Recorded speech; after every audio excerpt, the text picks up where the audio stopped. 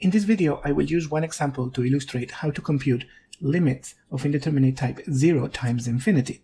We cannot use L'Hopital's rule directly for them, but we can rewrite them first and then use L'Hopital. I'm going to use this example. At this moment, I invite you to pause the video and try to compute this limit, or at least try to understand why this limit is difficult, and then continue watching.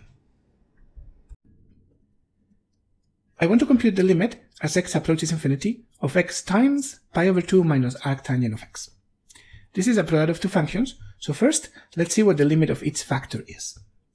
As x approaches infinity, the limit of arctangent is pi over 2. So the limit of pi over 2 minus arctangent, well, it's going to be 0. So I have 0 there. And on the other hand, the limit of x is infinity. So I have infinity times 0, which is an indeterminate form. You may be tempted to think that it's 0 because 0 times anything is 0, but we can't quite say that. Remember, this doesn't mean we are actually multiplying the number 0 times infinity, which is not even a number. We're talking about limits. So as x approaches infinity, I'm going to be multiplying a very large number, but not infinity, times a very small number, but not necessarily 0. So a large number times a small number, that could be anything. And that's why this is an indeterminate form. We have two functions pulling in opposite directions, and whichever one pulls the strongest, that one will win. So this is an indeterminate form, but it's a product.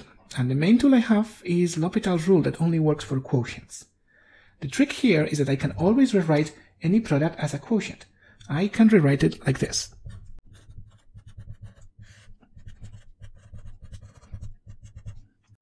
What I have done here is I've rewritten x as 1 over x, because multiplying by a number is the same thing as dividing by 1 over that number.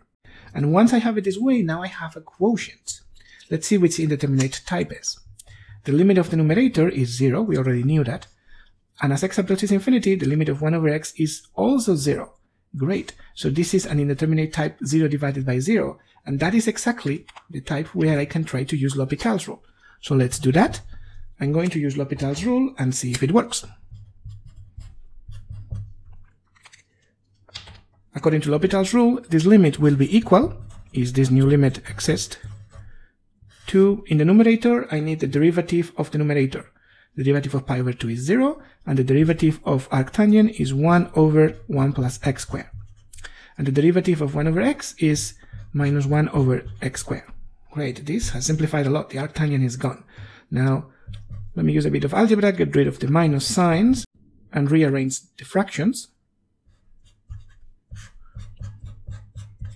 And I just have this limit. And now I know I can finish it from here.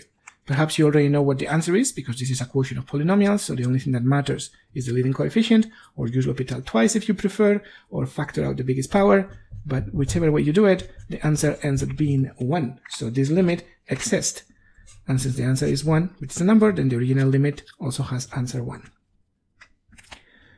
The trick how to rewrite 0 times infinity as a quotient is always going to work, because no matter which functions I have here, you can always rewrite any function f as 1 over f. And then if the limit of the original function was 0, the limit of 1 over f will be infinity, plus minus. And if the limit of the original function was infinity, the limit of 1 over the function will be 0. So any type 0 times infinity can be rewritten as a quotient, 0 over 0 or infinity over infinity, on which you can use L'Hopital's rule.